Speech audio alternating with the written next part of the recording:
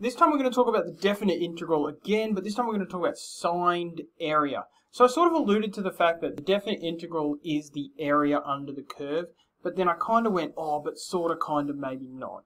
So let me show you an example that demonstrates what I mean. So this is a function you should be familiar with. F of x equals sine x. Starts at 0, moves up, down, and gets to 2 pi, and then repeats again. Now this shaded area is the stuff I want to find. I want to find the area here and here.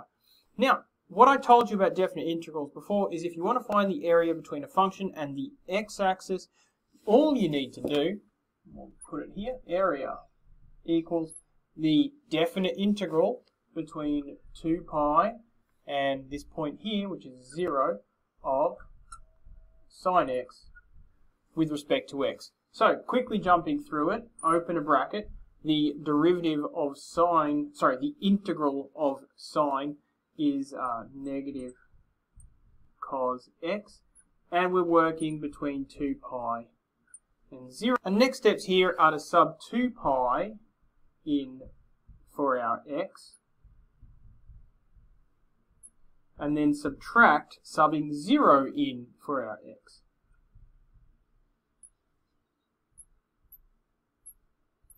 So now we should know that cos 2 pi is 1, so negative of cos 2 pi is negative 1.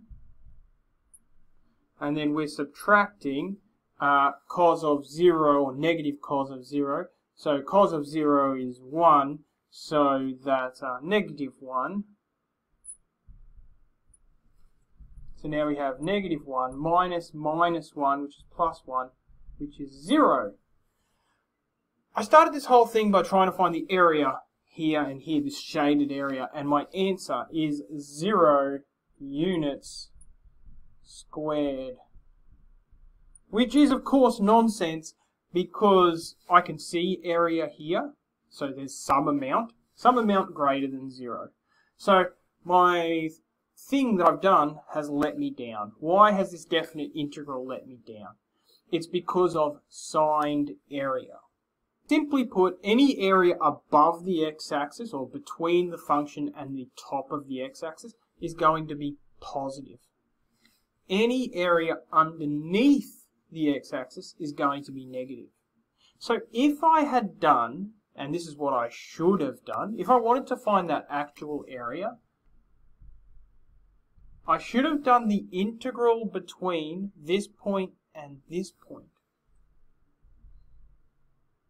and 0 of sine x with respect to x. Now if I'd done that, I would have gotten that area here, just the top part, and that would have been an answer of 2. I'll just tell you that. You can do the calculation, but I'm telling you, it would have been 2.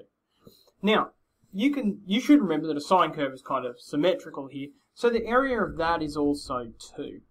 But if I were to do from 2 pi to pi of sine x with respect to x, which is what we'd expect to happen, we wouldn't get the answer of 2. We'd actually get an answer of negative 2. Because area in this case is signed. This is a positive area because it's above the x-axis. This is a negative area because it's below the x-axis.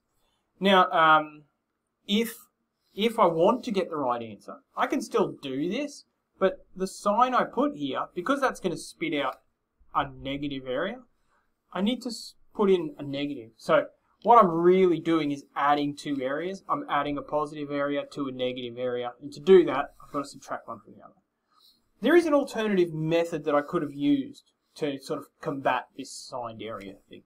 So I could have said, all right, let's find the area of the top half, pi to 0, sine x with respect to x. Let's find the area of this bottom bit. But let's do something tricky so that we don't get an answer of negative 2, we get an answer of 2. What we can do is take the terminals and reverse them. If we take the terminals and reverse them, it's not going to give us an answer of negative 2 anymore. It's going to give us an answer of positive 2. So pi, 2 pi. The reason reversing the terminals works is because you're subbing the pi into your bracket first, and then you're subtracting the higher number 2 pi, which turns everything around and eventually makes that negative into a positive. That means that we can just add the areas directly because we flipped it in here. So that's how signed area works. The definite integral is going to give you a negative if the curve's below, a positive if the curve's above.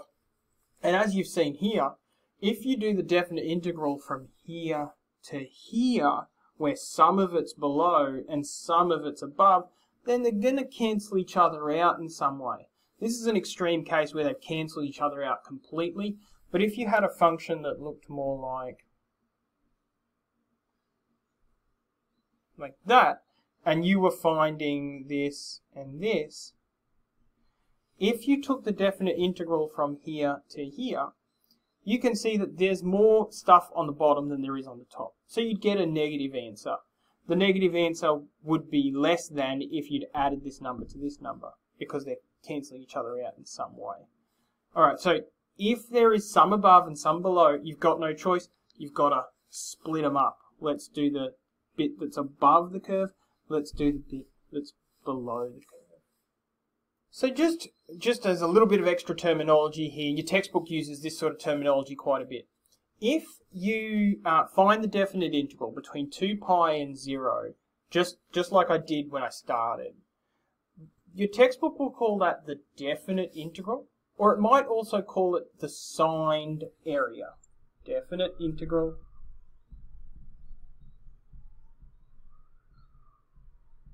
It will also call it the signed area. If, however, your textbook wants to do what most people would want to do, which is find the actual area of stuff, they don't talk about signed area. They just talk about area. Find the area between the x-axis and the curve, between 0 and 2 pi. So these bits of working here would have found you the area, which of course, in this case, is equal to 4. So just be cautious. In your textbook, signed area means I don't care if it's top or bottom, I'm just going to go nuts. Area means I'm going to have to think harder about this. I'm going to have to figure out what's above, figure out what's below, and then break it up appropriately.